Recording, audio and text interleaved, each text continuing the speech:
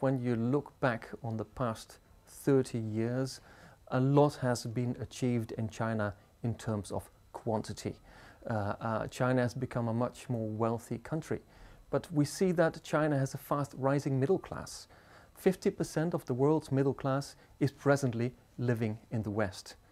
In 2020, 50% of the world's middle class will live in Asia, and that middle class will have a clearer voice also within their own country. So it really changes the whole dynamic of relations between government and society. And I think that the Chinese leadership is very keenly aware of that is a real challenge, and it is really also, of course, a very good message for China, a very important message for China.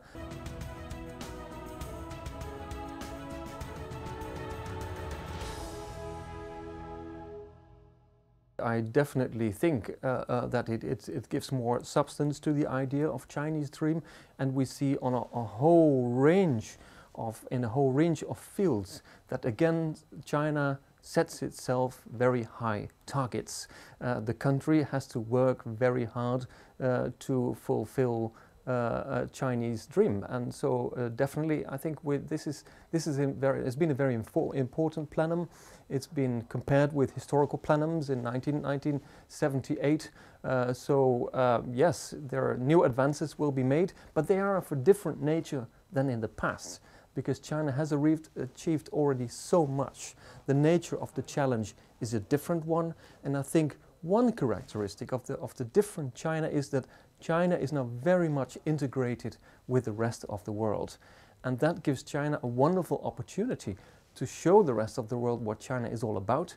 But it also means that the Chinese themselves get to know the world better, and that is a process of ideas going in two directions that cannot be stopped, and perhaps that should not be stopped.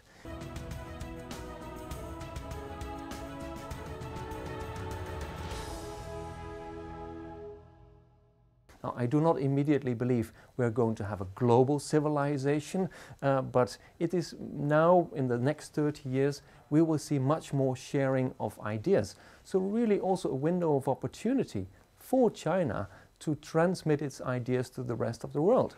And this means that China should have a clear idea of what its values are. What are important Chinese values?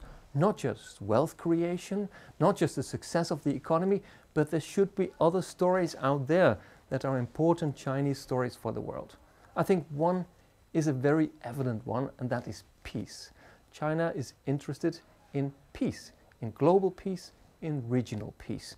And that, I think, is a very important message, because most regions of the world are regions with a long history of conflict. So this is a very important Chinese value. The second one is diversity, and not to impose your own ideas and your own system on others. So I think these are some of the first instruments that China can use to develop more ideas that it can share with the rest of the world.